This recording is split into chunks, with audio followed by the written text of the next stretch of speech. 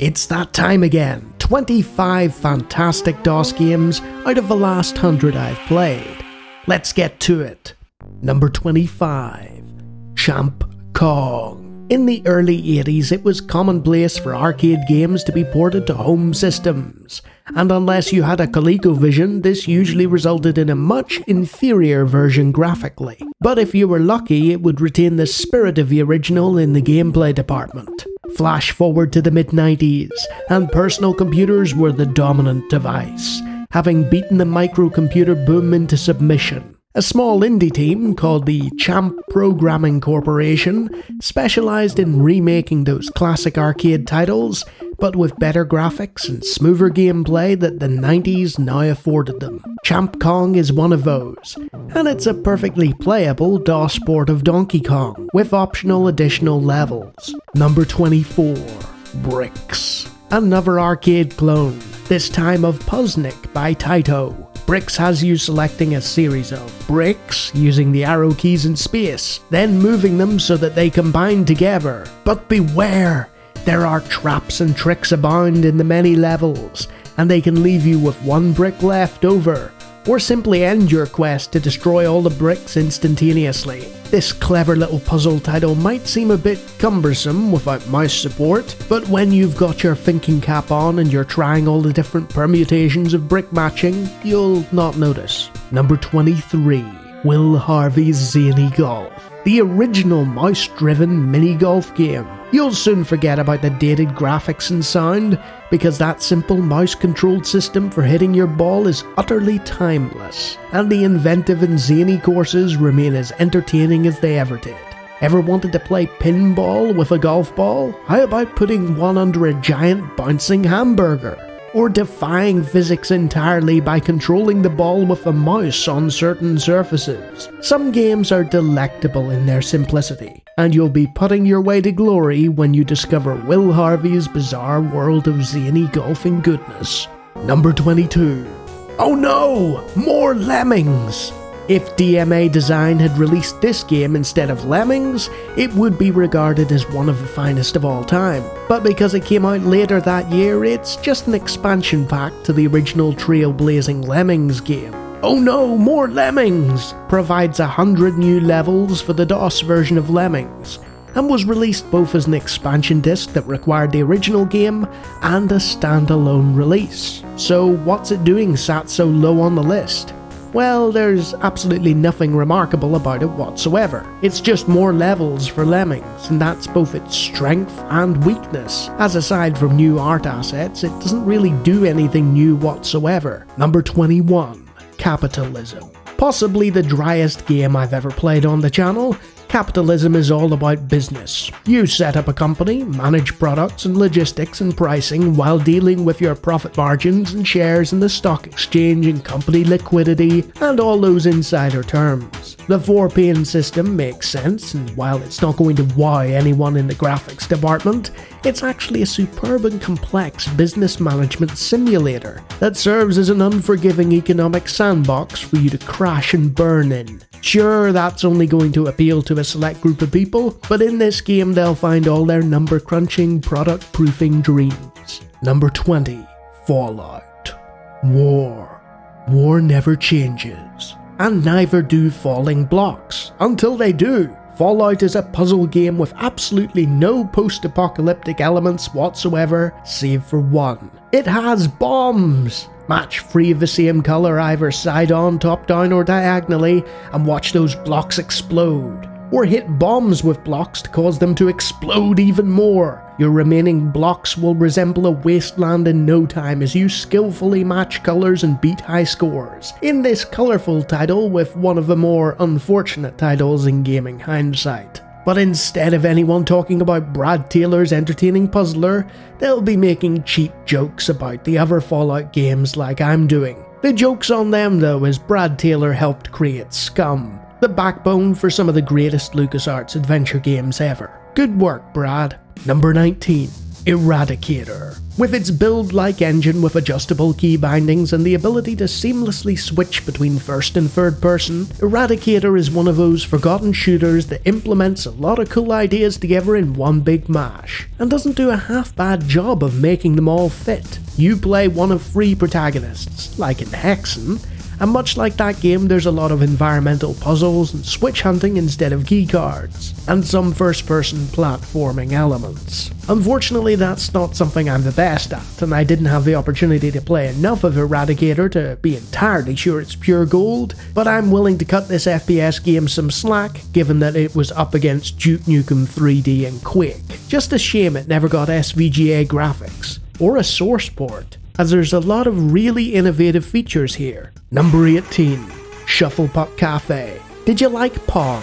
Want a first-person version with bizarre opponents, great AI, tournament mode, and multiple modifiers? Step forth Shuffle Puck Cafe, a game from my childhood that perfectly captures the redoubtable sport of air hockey with ease. Click on a strange opponent and simply move the mouse or the arrow keys in order to control your paddle. Each opponent has different strengths and weaknesses and somehow special moves. Figure out how to combat all this and prevent the puck from hitting the glass at the back of your side of the table, and then go on to become the champion.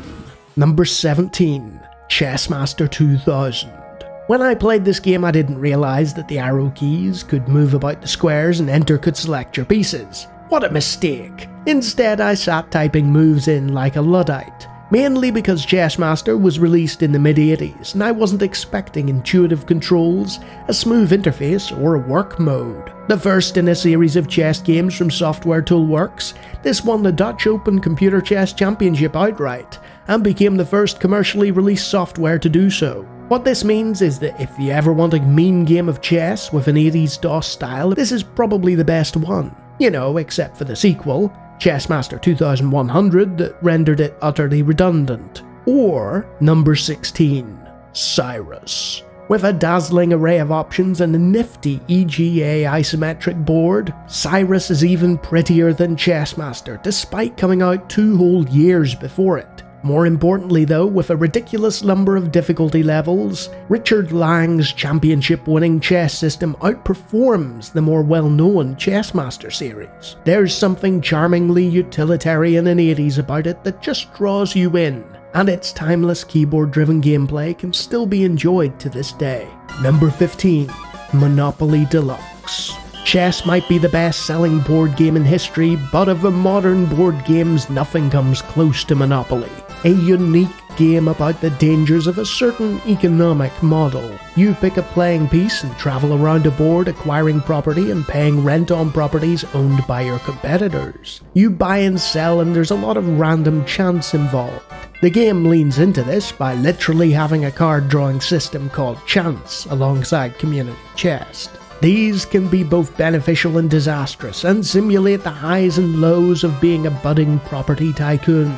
Virgin's translation of the board game is highly customizable, and was the first one to truly get it right, with excellent full-colour graphics and animations, humorous sounds, and all the infuriating foibles of the game encapsulated in a nice graphical system. Whether you're playing with friends or against the AI, this board game offers an epic game of acquisition.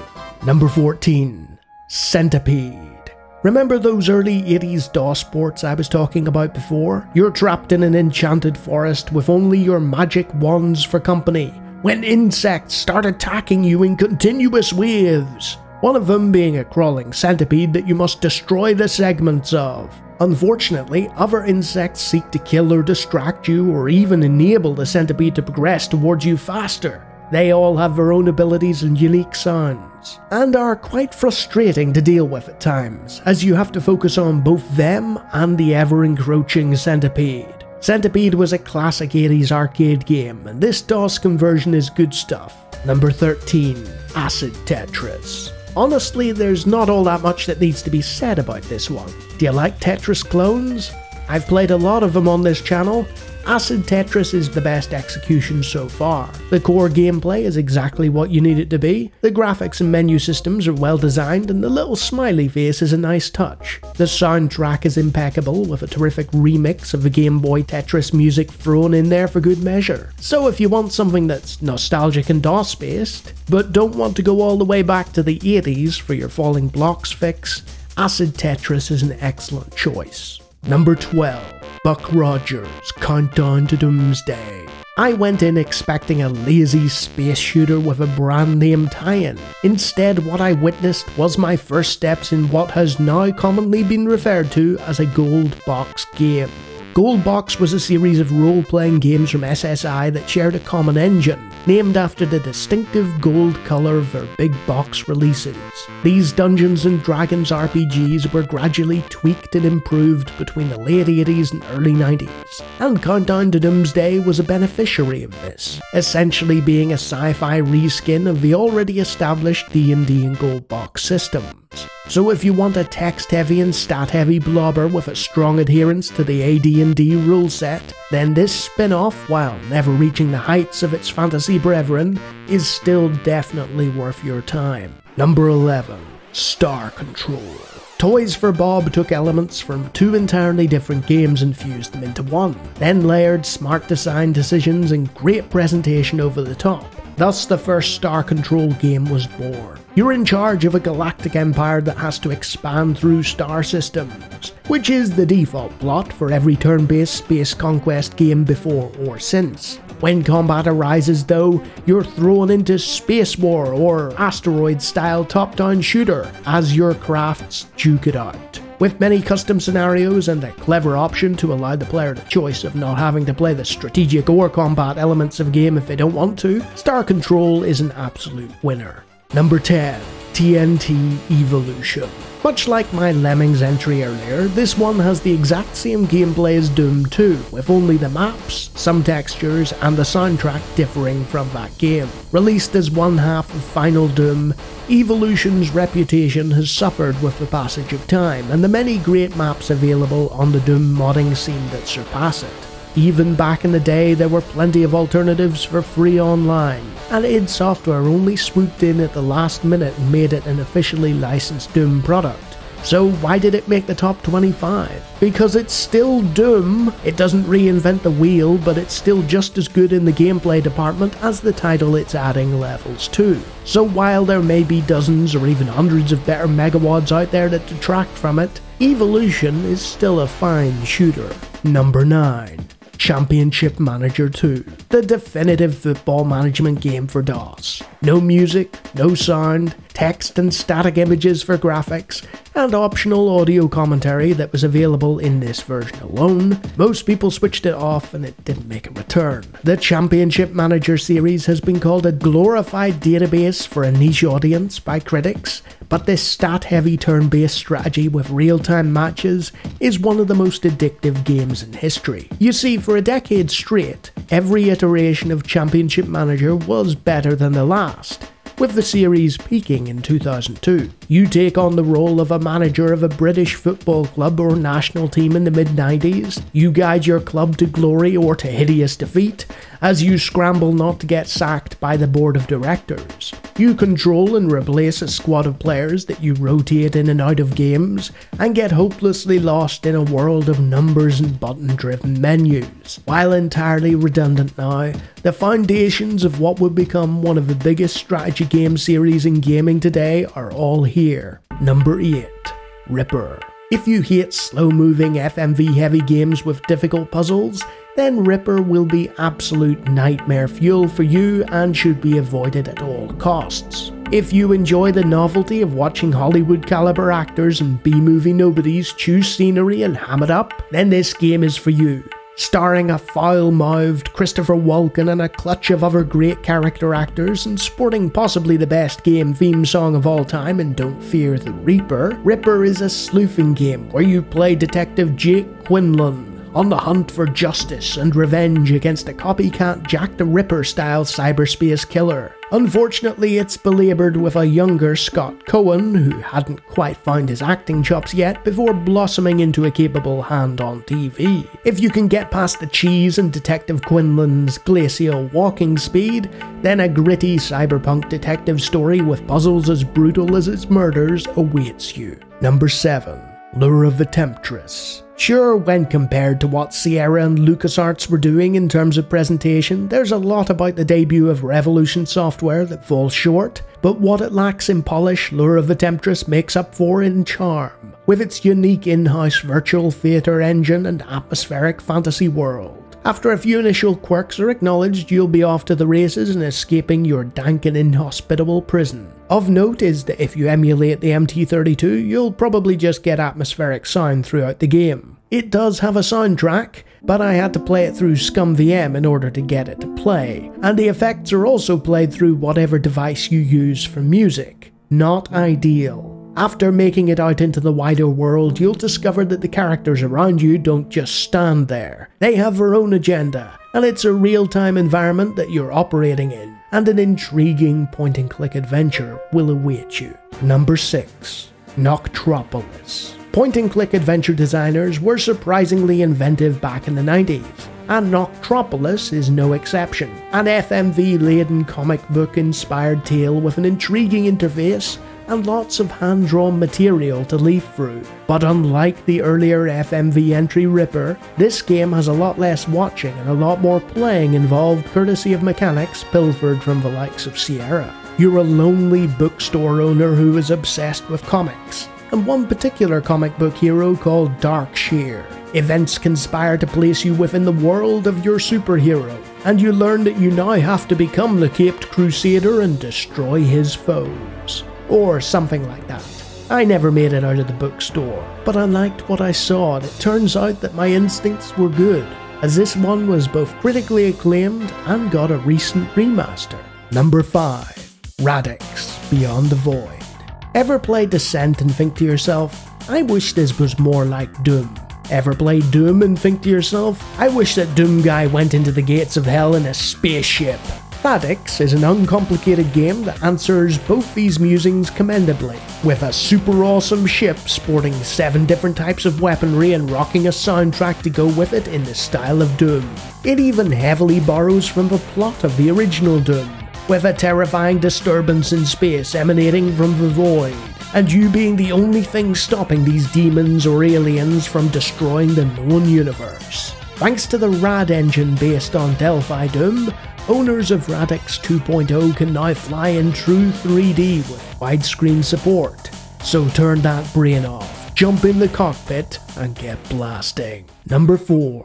Rayman. In this colourful platformer, you play a series of disconnected body parts known as Rayman, as he jumps along levels teeming with baddies who wish him harm. The controls and native gamepad support make this a smooth experience, and the bright and consistent artwork adds to its charm with great visual appeal. Originally released on the Atari Jaguar, the DOS port is capable and rarely suffers from any slowdown as our hero leaps from vines and platforms and uses giant bouncing fruits to aid him. It's easy to see why this game from French developer Michel Ancel would lead to an entire franchise built around this magical Rayman. Number 3. War Diary. Did you like Warcraft? You want more of that, but with the Koreans fighting the Japanese? That would be the easiest way to make a pitch for War Diary, a Korean RTS that came out of nowhere to engulf a full 20 minutes of my time. Truth is that there are some substantial and interesting differences between the two games. Your economy is bolstered through selling resources for gold on the marketplace. You have to both train and arm your standing forces, and there's a day-night cycle too. War Diary sits somewhere between the first Blizzard RTS and its sequel, and while the graphics have aged, the gameplay and mechanics are palatable, and overall it's well worth a look. Number 2.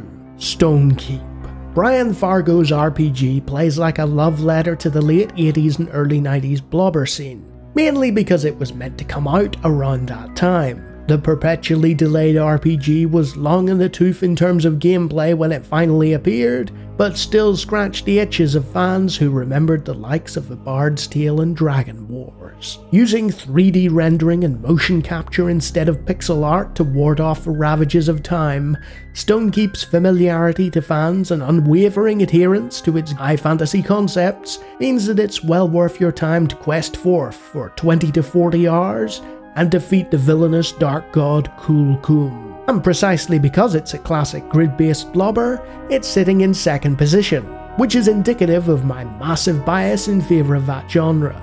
Most of the top 5 honestly could have been interchangeable, but there was no doubt as to what number 1 was going to be as soon as I played it. Number 1. Warcraft 2: Tides of Darkness. This is the one. The best DOS RTS game ever made, and other than TIE Fighter, this is my favourite DOS game full stop. I can't put into words just how far ahead this Blizzard title is from number 2 on the list. It's not even close. It featured in my first successful video on the channel, and its name is familiar to millions of people worldwide. Warcraft 2 walked so that StarCraft and World of Warcraft could run, improving on its predecessor orcs and humans in almost every conceivable way, and laying down not only a smooth RTS experience, but an inviting accessibility that others just couldn't match. High production values, humorous characters, timeless art and soundtrack, and 2 excellent campaigns to play. It has been a source of thousands of hours of evening entertainment for me and my family. It popularised both the terrain-based fog of war and right-click to move, innovations that have become defaults to this day. It was a mega hit, and the best-selling game in the world at one point, making millions for the company and catapulting Blizzard into the mainstream. It's still rightly considered one of the greatest games ever, despite being overshadowed by its spin-offs, and it got a widescreen patch recently. If you somehow haven't played it, I implore you to do so, whether it's through DOS, or the Combat Edition, or Wargus, or GOG. Did you like that top 25? I have a pile of them here and all kinds of scripted videos. Feel free to check them out.